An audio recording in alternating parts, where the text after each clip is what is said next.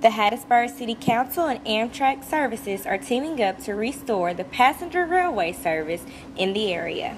You know, passenger rail is an integral part of their public transit system.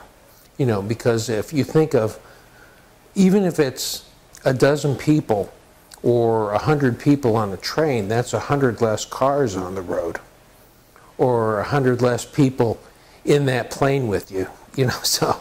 And we've all been on planes where it's incredibly crowded.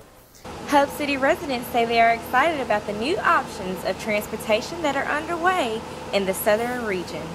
On Gaines transportation system, they had more people, they help a lot of people and gain a lot of business. Brett Benson says that the community has supported every action since the plan was announced. The administration and the city council have always been very supportive of transportation efforts in the city, and this building is a perfect example of the city all working together. Transportation officials say that by enhancing the railroad tracks, it will bring commuters in and out of the city. Mayor Dupree hopes to have the system up and running by 2017. Ayana Turk reporting live from Hub City TV.